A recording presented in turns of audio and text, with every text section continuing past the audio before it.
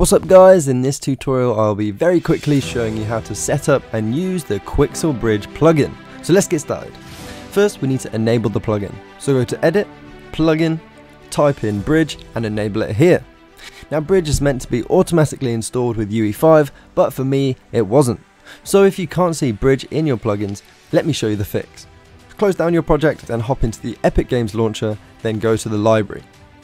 Now if we click under UE5 we can see we have no installed plugins. So what we can do is scroll down to our vault, type in Bridge and then directly install Bridge this way. When this is installed we can hop back into our project and re-enable the plugin.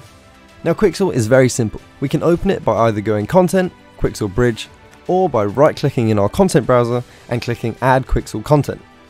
Now you'll need to sign into your Epic Games account if you're not already. So the first thing you'll want to do is go to Preferences and choose where you want the assets to be saved. Now we have 4 tabs. Home, where we can scan for all the different assets. Collections, where groups of assets are stored together based on where they're from. For example, we've got an Ancient Temple collection where all the Ancient Temple assets are stored. Then we have Favorites for assets we favorited, and we have our Downloads under Local. So once you see an asset you like, you can select your item quality and drag and drop it into your level to begin the download.